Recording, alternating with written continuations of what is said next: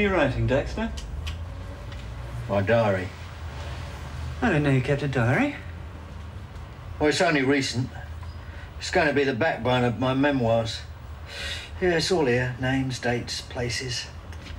I'm going to write a book, make a fortune. Do what? Yeah, it'll be a no-old-barred expose of MI5 by a crack agent. By a cracked agent? Let me see. Every incident will be described in minute detail. The political intrigue, the danger. I'm blowing the lid on the entire covert world of British intelligence. Why is last week blank? I lost my pencil. Oh, by the way, there's no D in subterfuge. Isn't there? No. This says subterfuge. Hold on, what's this? You were never in Beirut. Well, I may have elaborated just a teensy bit to spice things up. A teensy bit? I've heard of being economical with the truth, but you're being downright miserly with it. At this rate, you'll be head of department by chapter 8. 8? You'd really wait as long as that, would you? Look, as far as I'm concerned, Peter Wright's book was only the beginning. While yours is the absolute end. Oh, yeah. You can laugh. There's big money to be made from these things, you know? Absolutely. As long as you're prepared to go and live in Australia and wear a silly hat. Exactly. I've just had a thought. In chapter 9, I could write that I've been shot. Well, you may not have to make that up if Drummond finds out about this. Oh, and intelligence has a CE at the end of it, not a TS. Oh, what a pity. That was going to be the title. The Intelligence. You know, you, me, Lewis. How much longer is Lewis going to be, anyway? God knows. Where is he? It's in there. Number 16. That's number 8. Yes, I know. I was talking about the woman, not the house. She is number 16. How many's he got, then? Don't know. According to him, it's dozens, but your guess is as good as mine. Talk of the devil. Oh, I can't resist this. That was a bit of a letdown, wasn't it? Look, I'm sorry. I couldn't help it. But it happens to other blokes as well. Yeah, but not all the time. If it's going to be like this, might as well stick with my husband. Look, I'm sorry. Same time next week? Go on, then.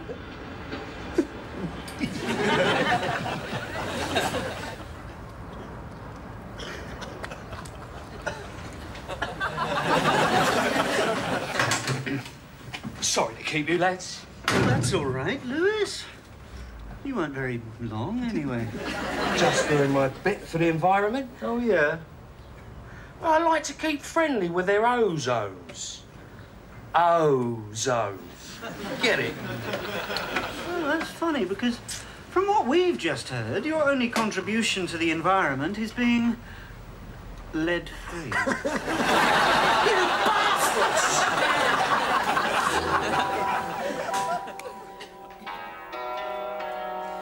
I wonder if I should get a pair of those.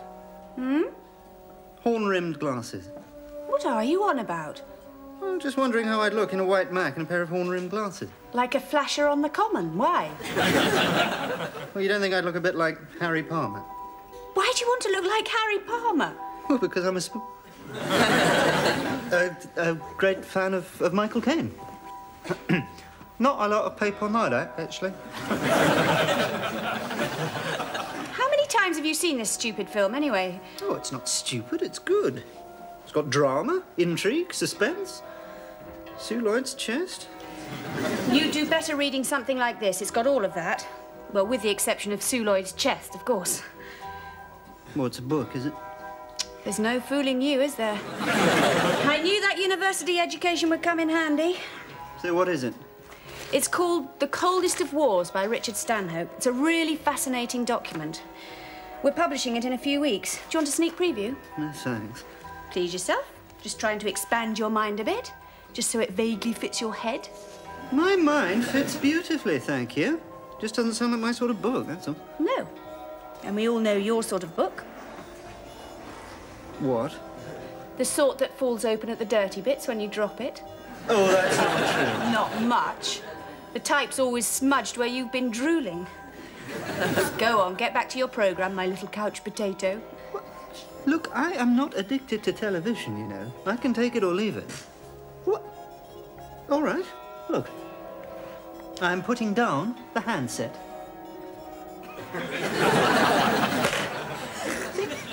And now I shall go to the kitchen to make some coffee.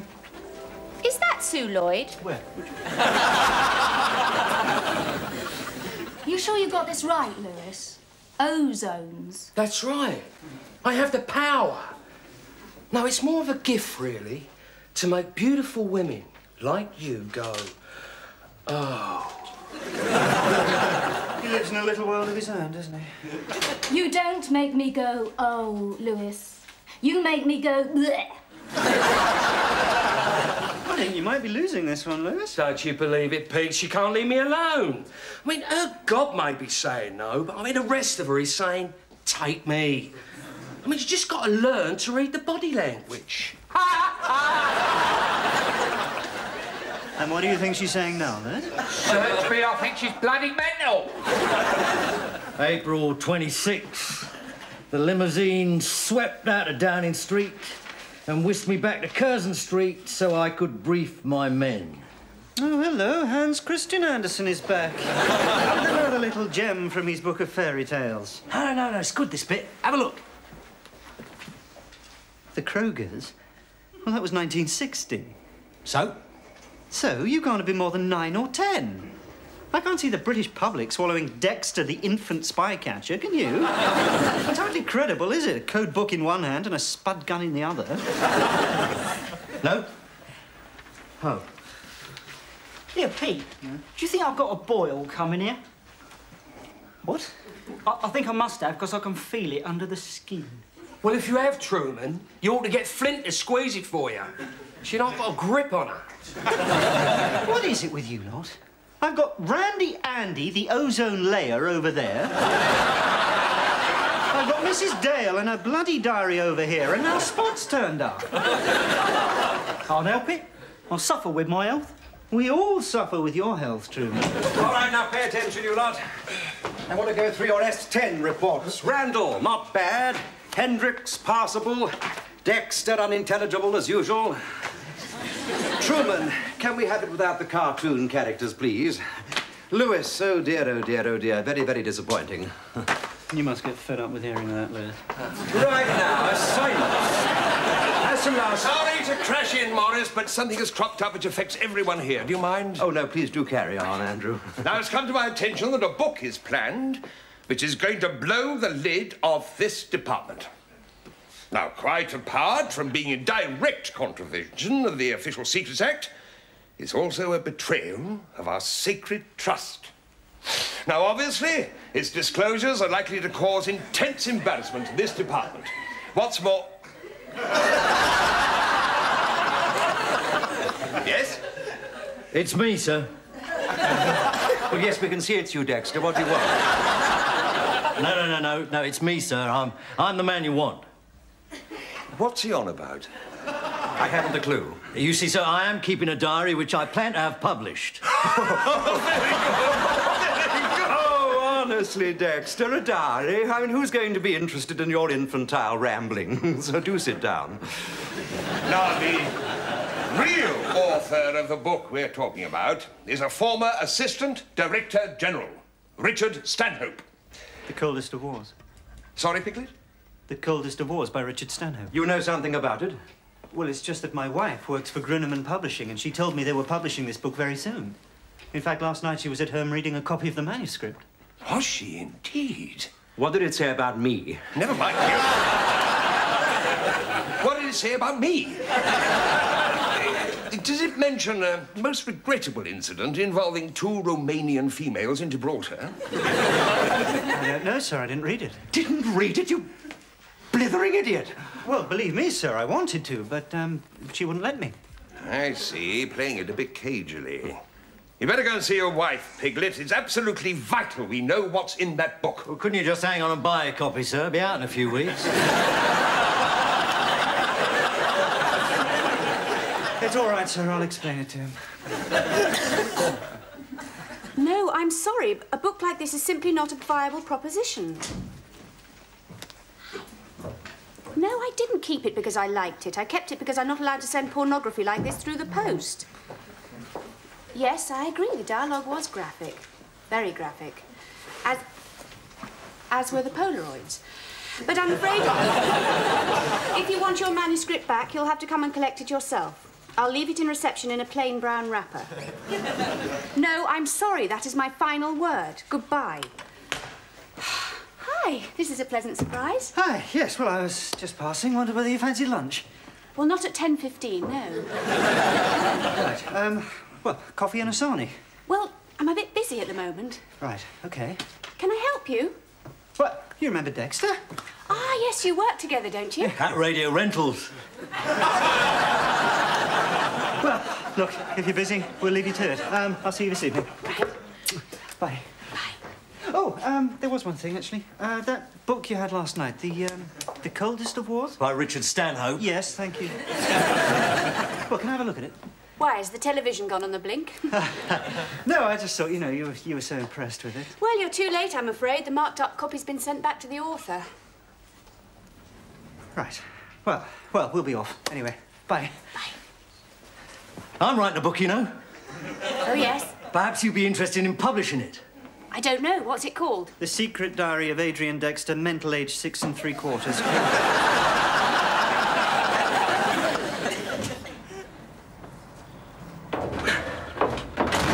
Everything ready to go here? Well, nearly ready, sir. We're just waiting for our action man here to get into his outfit. I don't know why I've got to do this. Well, you're the only one who fitted the jacket. Quiet. Look here, Piglet. If the cap fits, wear it. Yes, well, it's not that crucial to the operation. Now, you know what you have to do, don't you? Yes, sir. I've got to intercept the manuscript before it gets to Stanhope's front door. Very good. But couldn't all this have been done by an official intercept at the sorting office? Well, it should have been, but unfortunately, I gave the job to Truman. Get Stanhope's mail, I told him. Couldn't have made it any clearer. So what went wrong? Oh, he got the mail addressed to some chap called Stanhope. Apparently, Mr. Hope runs a catalogue shopping operation. Thanks to Truman, I now have 57 sacks of mail sitting in my office. Well, poor old Truman. He's got a lot on his mind, sir. Yeah, that boil for a start. At least he's got one intelligent head on his shoulders. Look, here comes the postman now. Off you go, Piglet, and don't come back empty-handed.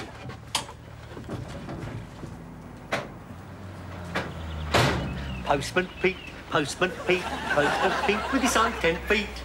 Shut up.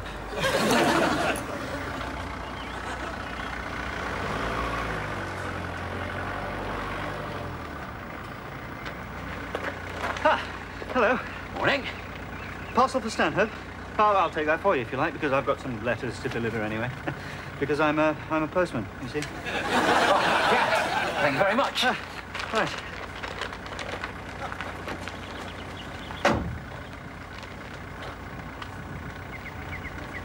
Bye-bye.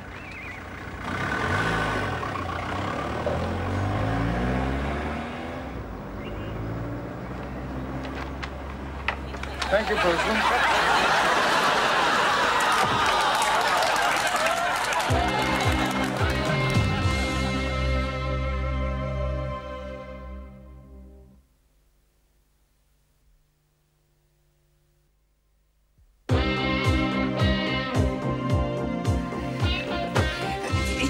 Most distressing, Morris. I was hoping we could nip this whole thing in the bud before the people upstairs got to find out about it. Well, it wasn't entirely my fault, Andrew. You see, the post office caught us on the hop. We weren't properly prepared. Oh? Yes, well, they delivered the package the very next day, and on time. Well, I mean, you don't expect that sort of efficiency from the post office, do you? Well, it won't do, Morris. We must get a look at Stanhope's book. The disclosures in it could cause us enormous damage. Well, it's all right for you. You're coming up for retirement. I'm not going just yet, Morris. Besides, what about my knighthood? But you haven't got a knighthood. Exactly. Nor am I likely to get one if this damn book comes out. What about me? I've got a meteoric career to think about. Well, it's likely to burn out unless something is done pretty damn quick. Oh, my God, I've just thought of something. What is it? You don't think that Stanhope would mention the Tricom defence cock-up, do you? Oh, I don't think he would be so uncharitable.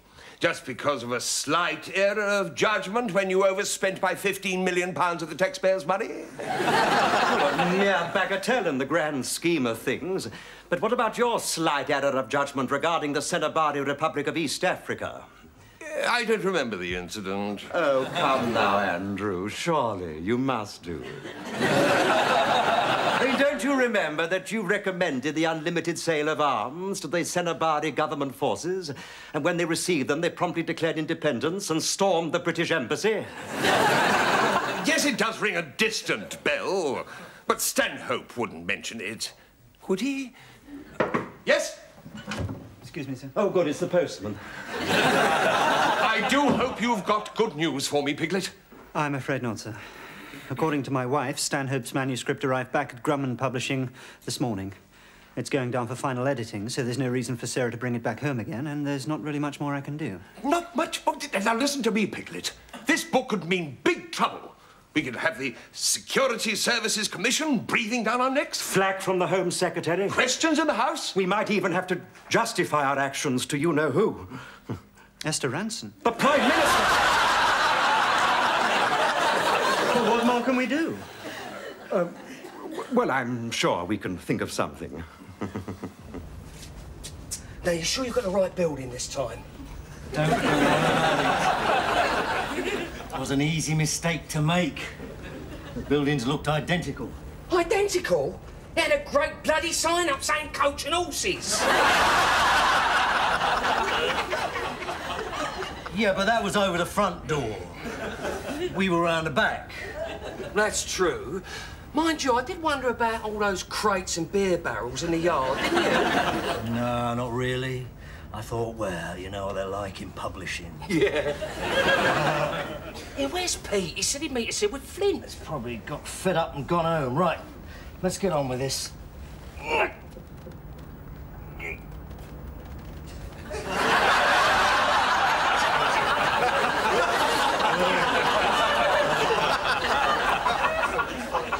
did you get that from? My local garage. Well, what do you want for £3.80? I'll give it another go.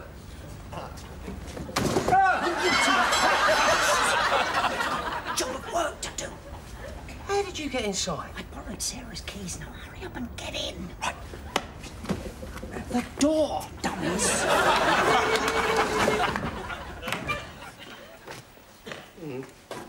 All right, spread out.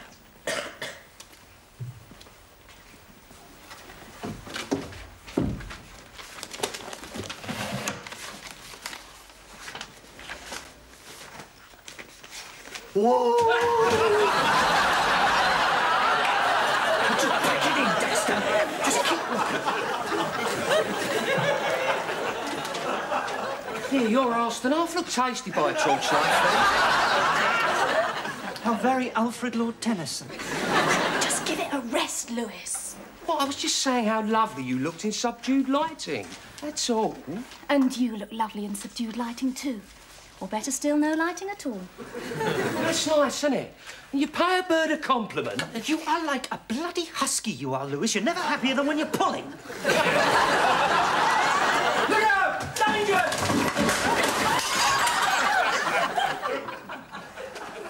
What is it? Somebody has switched the point and there is an express coming through. It's going to be carnage.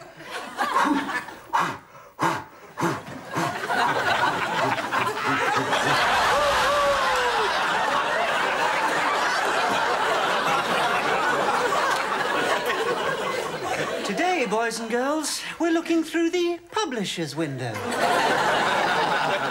Sorry, you never told me your wife's firm published Percy the Puffer Train.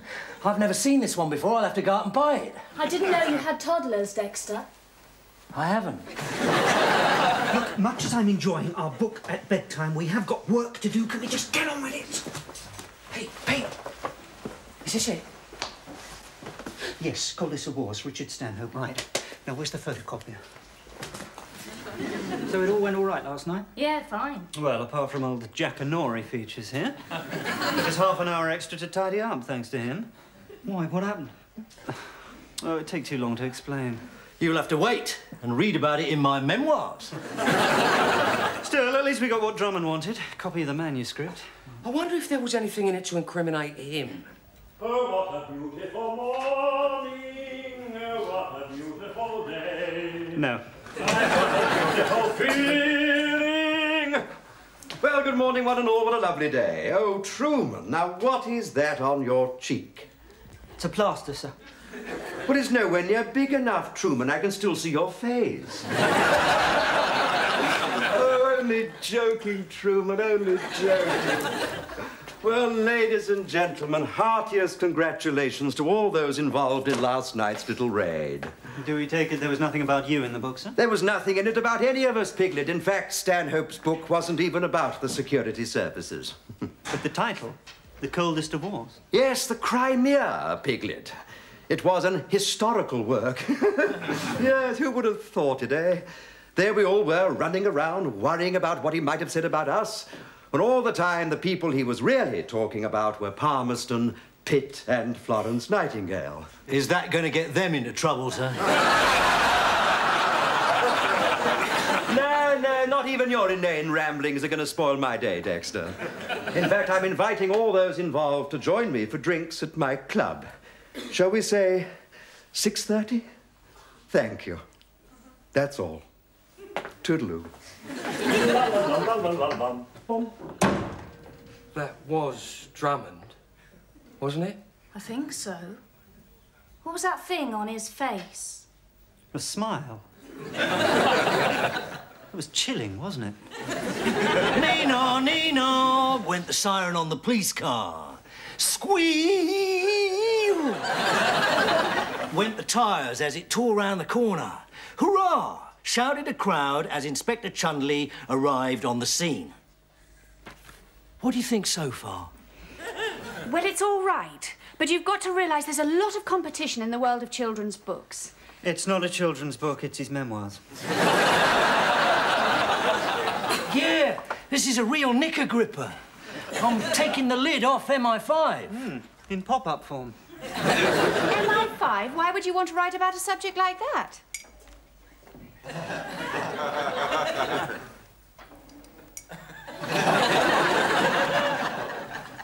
It's more an adventure novel, really. Oh, that reminds me. I've bought you a present. You said you wanted to read it. The Coldest of Wars. Great. Oh, give it a chance. You'll enjoy it. She writes very well. Sorry, she? Who's she? Richard Stanhope. Well, it's a pen name, of course. Her real name's Iris McNee. Really? A woman? I wish I'd known that sooner. Yes. Well, Iris feels that for this sort of subject, a man's name always carries more weight. I'll bet. Oh, you've forgotten the milk. I'll get it. Actually, her pen name's causing us a bit of a problem at the moment. You see, we've just signed an author whose real name's Richard Stanhope. Funnily enough, he's taking the lid off MI5 as well.